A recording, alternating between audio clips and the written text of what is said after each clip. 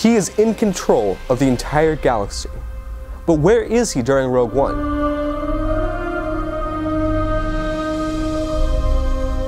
Hello Star Wars fans, my name is Joe Robinson, and this is the 16-day video countdown to Rogue One.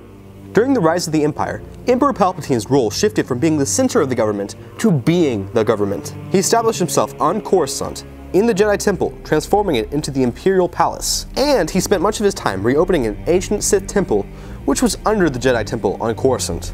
Palpatine went on very few excursions, but every now and then he did go off-world in order to remove rebel cells.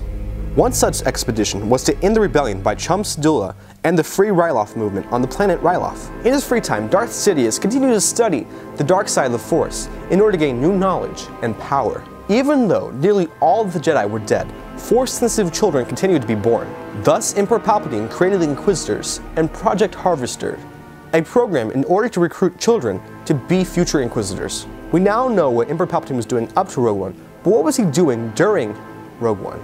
Well, during Rogue One, Palpatine returned to Coruscant and began removing the powers of the Imperial Senate, eventually totally disbanding it. The Imperial Senate will no longer be of any concern to us. I have just received word that the Emperor has dissolved the Council permanently. The last remnants of the old Republic have been swept away. It is clear from Tarkin in A New Hope that the Emperor was successful, as powerful as Darth Sidious was. How powerful was his apprentice, Darth Vader? Come back tomorrow to find out. If you like this video, then please share it. Thank you so much for watching. Please subscribe if you need more Star Wars. And as always, may the Force be with you.